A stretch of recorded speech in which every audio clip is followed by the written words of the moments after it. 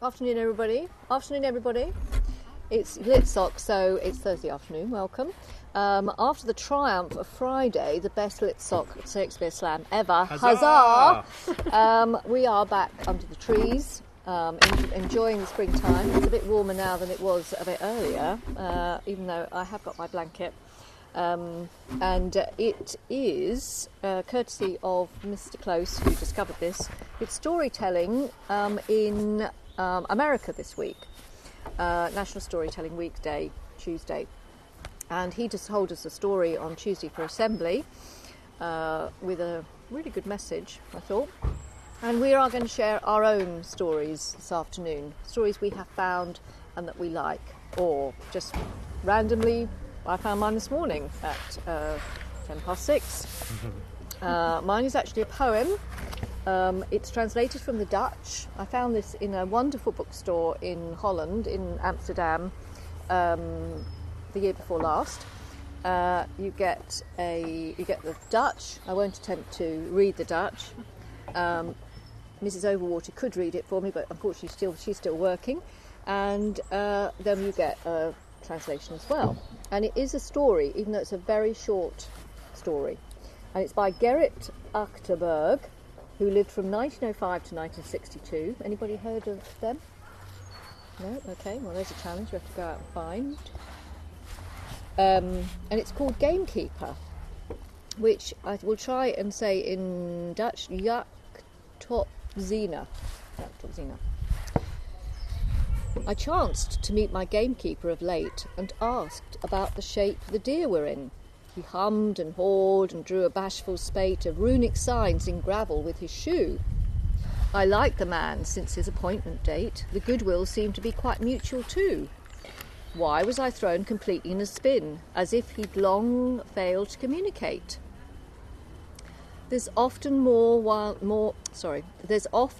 more than the count should be, he said, concerned, and looked me in the eye. In his, insanity and truth ran free, and jockeyed for position constantly. The trees inclined towards us from the sky. Then from afar the house bell rang for tea. I like the ending. Oh, yeah. Thank you very much. It's a mystery, as Mr. Henslow might say. I really like that because I liked the fact that the narrator doesn't quite know whether it's truth or insanity. Mm-hmm. It reminds me of transformation things and when people become other than they are. Is it the gamekeeper or is it him? Yes. Joining the herd of deer? Yes, yes. Moments of transition. Mm-hmm. Absolutely, yes. Excellent. So I like that. And very short. It is. And you came across it at 6 this morning. I did. Just quite early. Well, yes, I was up early. Poems, I was up it? early because I needed to get the cups out of the dishwasher for the sea this afternoon. Mm-hmm. Our cups, and I made myself a cup of tea, and then I thought, what am I going to read? Shall it be a Christmas story? No, I thought we did those at Christmas. So I then looked in here, and they had ballads and things, but I thought, no, I'll see if I can find something else. And that, yeah, that really grabbed me. Sort of Ted Hughesy like with the deer and the nature. Yeah, like that. So, okay, right. Somebody else now. Eloise. It's weird because you I will. and Luke. And move it. Oh, give Miss Ria both jobs. Yep. The mic, Eloise, the mic do you wanna move take and the her? camera move. So yeah, remember, girls, you need to hold the mic up to yourself so we can hear you. Okay. Do you want somebody else to help hold the mic? Oh no, it's fine. I can hold it. It's okay. Yeah. This is Why the Sea is Salty. It's based on a Korean folk tale, but this is retold by Rosie Dickens. Okay.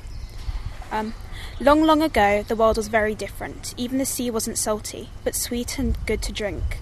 So why, you might wonder, is the sea not sweet today? Well, to begin with, a millstone. The millstone belonged to the mighty king. Most millstones are used to make flour, but this millstone made piles of gold and sparkling jewels. It made tempting treats and special spices. whatever the king asked for. One day, a thief met a friend who told him all about the magic millstone. I want it, thought the thief. I'll be richer than I've ever dreamed. He scratched his head. I just have to find out where the king keeps it. So he went to the palace. A friendly guard gave the thief a grand tour. He saw the gardens and the throne room, but he couldn't find the magic millstone anywhere. In the royal bedroom, he had an idea. This palace is magnificent, he said to the guard, but I'm sorry not to see the magic millstone.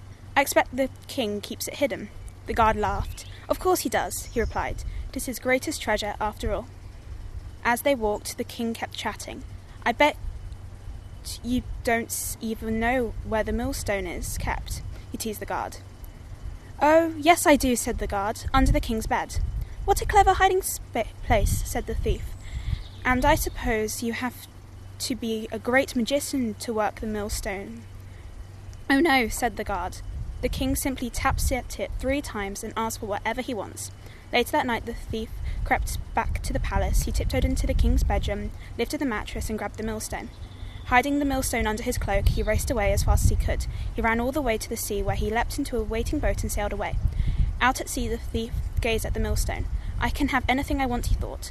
What shall I ask for first? He took out a bun to nibble while he decided. The bun didn't taste too good. Pah! He sprayed. That needs salt. So he tapped the millstone 3 times and asked in a clear voice, Please, may I have some salt? At once the millstone began turning and bright white salt poured out. The thief fell asleep with a smile on his face, dreaming of the riches. All night long the magic millstone kept turning. The pile of salt grew bigger and bigger and bigger. Still the millstone kept turning. The thief woke up to a mountain of salt towering over him. Stop now, shouted the thief. The millstone didn't stop. That's enough, he yelled. But the millstone kept on turning and the mountain of salt piled higher. The salt was so heavy that the boat began to sink in the water. Before long waves were sloping over the sides, and still the millstone kept turning. Frantically the thief burrowed into the salt. I have to help that millstone, he gasped, but it was buried far too deep. The millstone kept on turning until finally the boat sank. The magic millstone went with it, sinking down to the bottom of the ocean. The thief swam home, where an angry king stood on the shore waiting for him. As for the millstone, it is still at the bottom of the sea, pouring out salt to this very day. Oh, great story, please. Did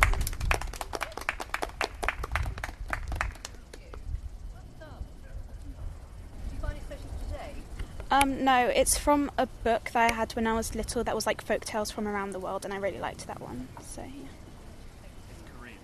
Yeah. Do not mess with other people. Yeah. Yeah. Mickey Mouse and his buckets. Great. Thank you. Do you want to go next? Yeah, sure. Thank you. Right, so I couldn't think of a suitable story off the top of my head, so I thought I'd just... Did you write one then? Yeah, well, technically, I this is the one I wrote for my mock exam in January. So Okay. Oh, yes. All right. Yeah. We hope it got a good mark. 29 out of 30. 29 out of 30. Yeah, I think that's. We'll see what... Could have been better. But. Where's that missing mark? I don't know. Miss Plumley ate it. Miss Plumley. Okay. Okay. My handwriting is a bit hard to read, so... Okay. He heard the door slam. There wasn't much to it. The road was long, but the man that embarked on it was longer. Before all this, and it was an even longer before, his chin pointed high above crowds. At a mention of the weather, he would breathe in, sniff the air, and tell all whether to expect sun or rain from his great heights. He was always wrong. He was wrong about many things. The way car engines worked, the way kittens sneezed, the way doors slammed. But he, unlike myself, was compassionate in a way that I will never properly understand. He might have felt compassion for the door, even. I am the type of person to drive around the block to look at car accidents. I say the road was long, but perhaps that isn't the right word. Slow, naked, something to indulge in for a few blissful seconds before reality, soon and sure enough, sinks deep into the gut and stays there. The road was and is not to be left behind. It is not to be disobeyed.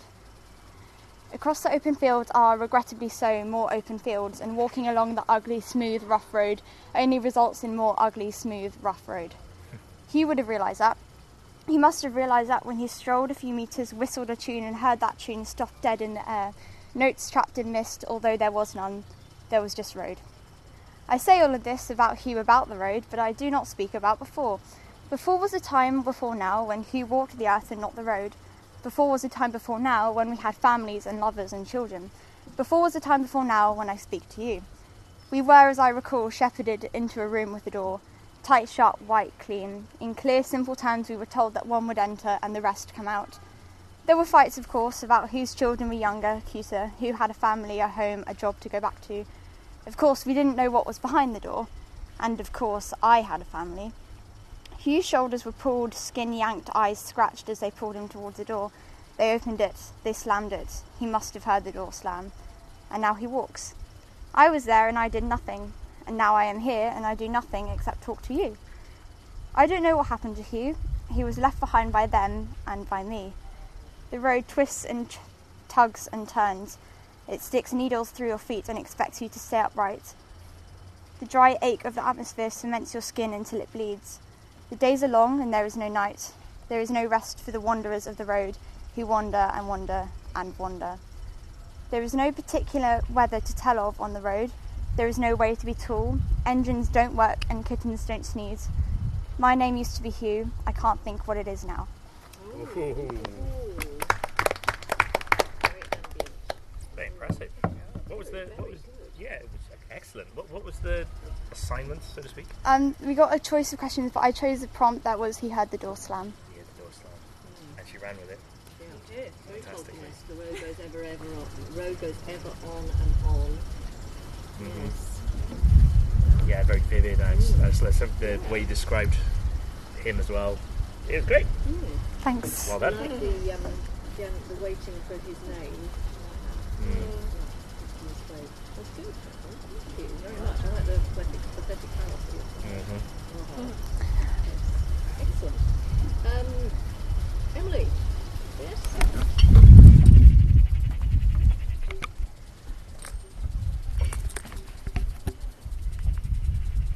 Well, I wrote my story.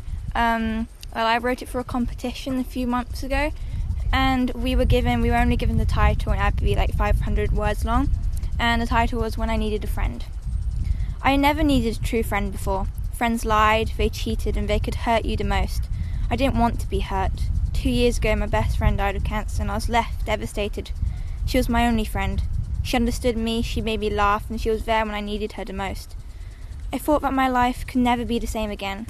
There was a huge hole inside of me longing to be filled, but I couldn't bear to fill it. The thought of the past haunted me like a shadow that wouldn't leave, but I had to remember the past to look for the future. I had to be whole again. It started last year when I felt I was losing someone again. All the memories rushed back like a tsunami, burying me under the waves. My mum had got cancer. It wasn't possible, but it was. Why did all these bad things have to happen to me? It wasn't fair. What had I done to deserve this? I didn't need anyone to come into my life right now, but in reality, it was a friend that I needed the most. I spent days shut inside my bedroom, having no hope of what was to come. However, my dad realised I had to get some fresh air. I didn't want to, although it was a sunny day, so I reluctantly walked outside. About an hour into my walk, this girl bumped into me and smiled. It was a smile that I had not seen in a long time and really needed. We talked for a while, getting to know each other. Actually, she did most of the talking, but I had to go home eventually.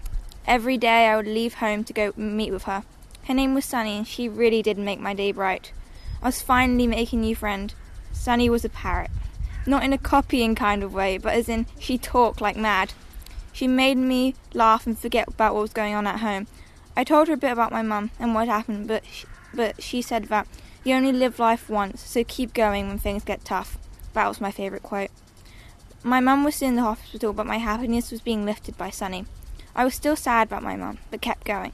Now 5 weeks had passed since I had met my new friend, and a miracle happened. It was the exact day that I took Sunny to see my mum. We rushed to see her, but when we arrived, she wasn't there. I started panicking and nearly cried my eyes out, but I felt a warm touch on my shoulder. It couldn't be true. I burst out crying to see my mum standing as a cancer survivor. I learnt one thing that day. If you want the rainbow, you got to put up with the rain.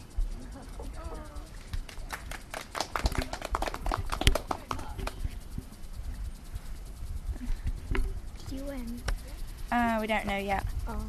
Still waiting to be replied to. It was a bookstore competition, and the person who was judging it was Cressida Cowell. Oh, nice! The children's laureate.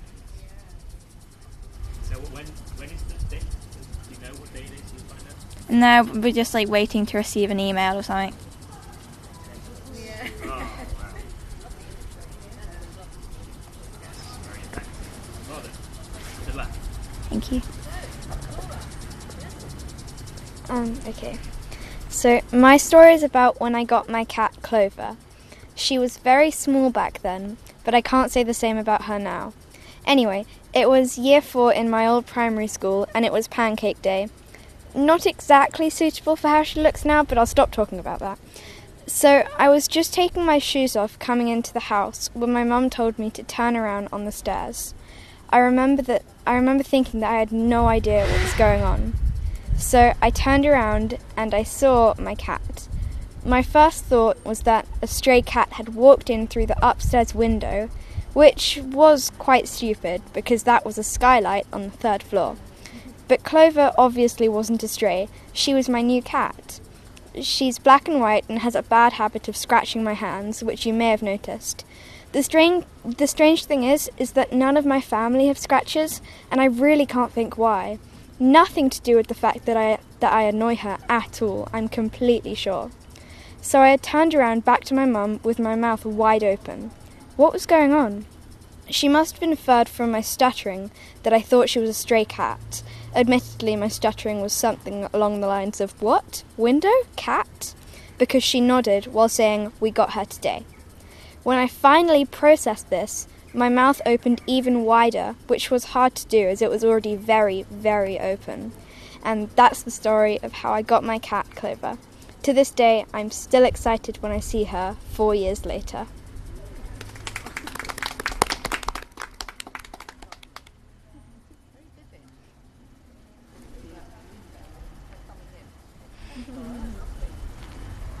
Oh, we love cats. We do. Yeah. Who's next? It's Rio. Sure. I don't know where can I sit? Do you want to swap with me?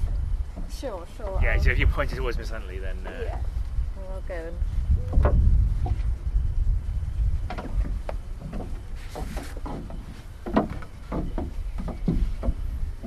Well, now I have to follow 2 nice stories that people have written.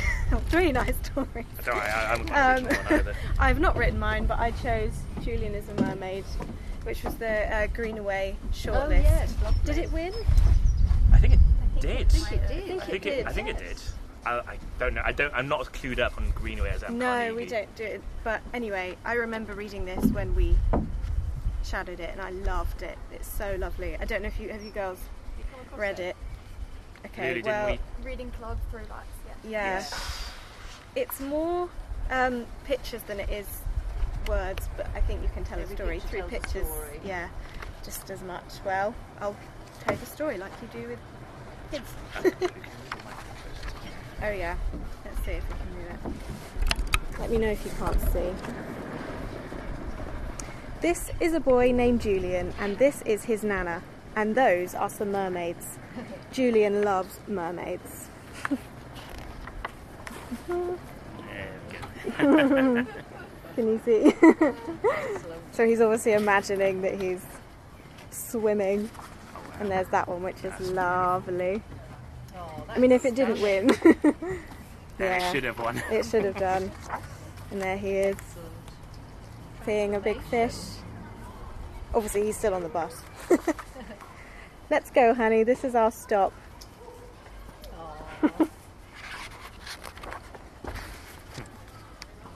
Nana, did you see the mermaids? I saw them, honey. I think he's so cute. Yeah. Nana, I am also a mermaid. I'm going to take a bath. You be good.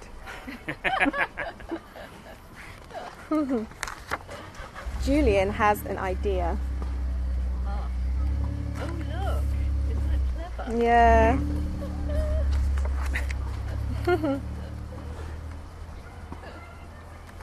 I hope you girls can see properly. Maybe I still have to. Yeah. Oh!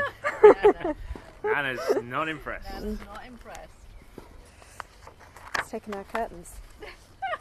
Come here, honey.